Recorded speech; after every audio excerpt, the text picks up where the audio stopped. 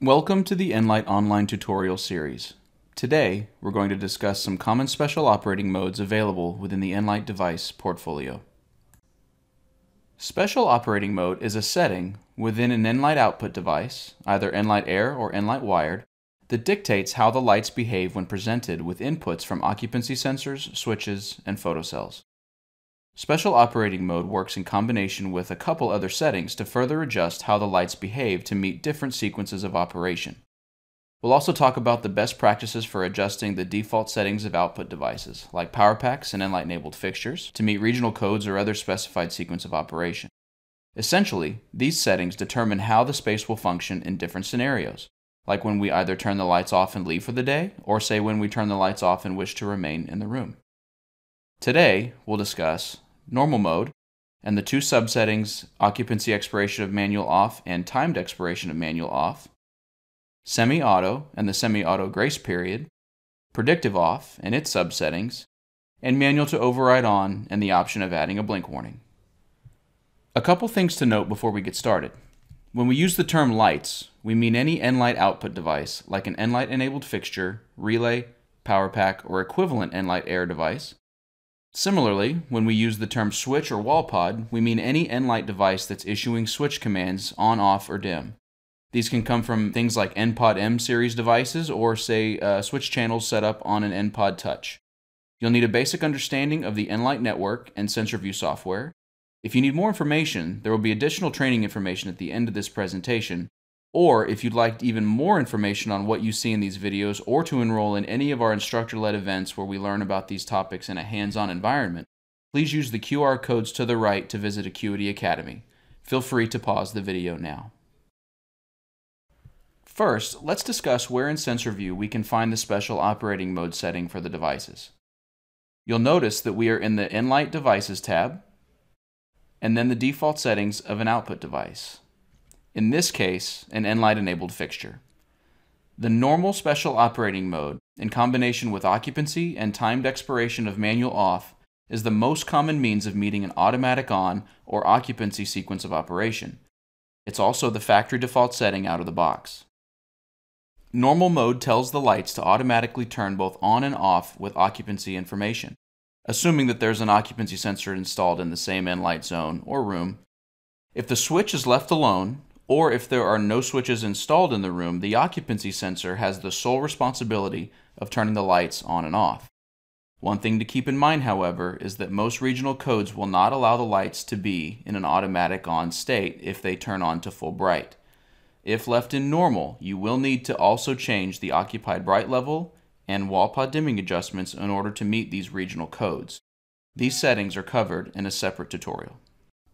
In normal mode, when a switch is used to turn the lights off, the subsettings, occupancy expiration of manual off and timed expiration of manual off, will dictate if and how the lights will revert to an automatic on state. With occupancy expiration of manual off enabled, which is the factory default setting, the lights will reset to automatic on when the occupancy sensor's time delay expires, or in other words, when the room becomes vacant. For example, if the lights are manually turned off with the switch and the occupancy sensor time delay is set to 10 minutes, after 10 minutes of nobody being in the room, the lights would automatically turn on when someone enters the room. If someone leaves the room and comes back within the 10 minutes, they will need to use the switch to turn the lights back on. Conversely, timed expiration of manual off tells the lights to revert back to automatic on after a specific time, regardless of occupancy information. After enabling time expiration of manual off, another setting, timed override delay, becomes available. This delay sets a specific time from 5 minutes to 12 hours, or even never, that the lights will remain overridden off before reverting back to automatic on. For example, if the lights were manually turned off with the switch and the timed override delay was set to 5 minutes, the lights would simply revert to automatic on after 5 minutes of being off. The only problem that may arise with this setting enabled is if the user's still in the room when the timed override delay expires, the lights may incorrectly turn back on automatically, so please use caution when enabling this setting. A quick reminder, factory default out-of-the-box operation for nLight-enabled fixtures and other output devices has a normal special operating mode and occupancy expiration of manual off enabled. Next, we'll look at semi-auto. Semi-auto is used to meet manual on sequences of operations. Another frequent term used in the industry is vacancy mode or vacancy sensor, but think of it as manual on, automatic off.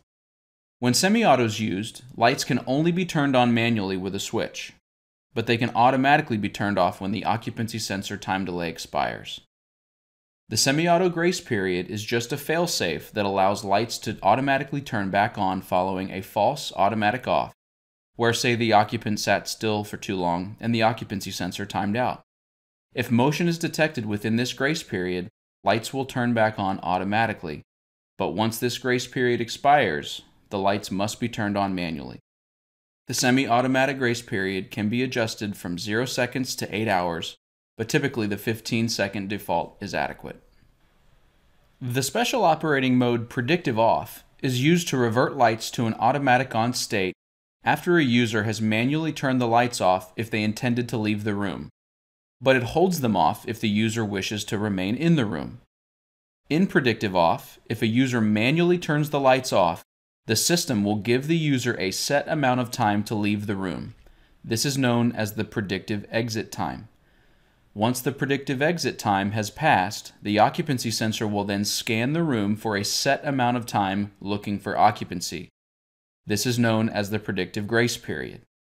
If, during this grace period, no occupancy is detected, the lights will revert to automatic on. If occupancy is detected during this period, the lights will need to be manually turned on with the switch. Predictive Off can also be used in combination with occupancy and/or timed expiration of manual off, as discussed earlier, for further options to revert the lights to an automatic on state. Note that predictive exit time can be adjusted from 5 to 30 seconds, and predictive grace period can be adjusted from 0 to 60 seconds.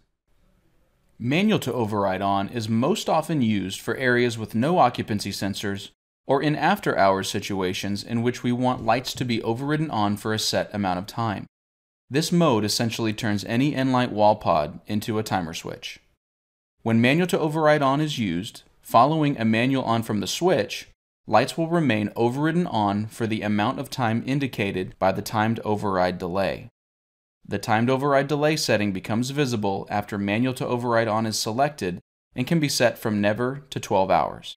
The user can manually press the on button of a switch at any time to restart the timed override delay. If never is used, the lights will remain on indefinitely until another command is sent to the lights, whether an off command from the switch or a global event like, say, a profile running from the Eclipse.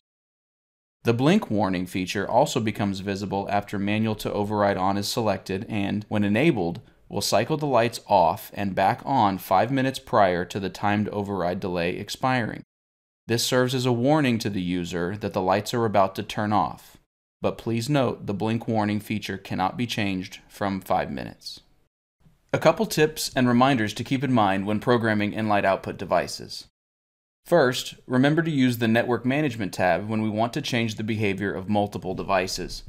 Usually, when we're changing these settings, we're having to change multiple, sometimes even hundreds of devices at a time, and we can accomplish this easily with the Network Management tab using the checkboxes. Also, we can have devices in the same room with different special operating modes. As you can see in our example, fixtures 1 and 2 are being told to have a normal special operating mode, while fixtures 3 and 4 are being told to change to semi-auto. And finally, always remember to save defaults and apply now. Thanks for watching our tutorial. You've just learned about the most common special operating modes used in an nLight system. Please reach out to Acuity Brands Tech Support at the number provided, or use the links below for more information. Keep an eye out for new content and feel free to send an email to learning@acuitybrands.com if there's any other topics that you would like to see.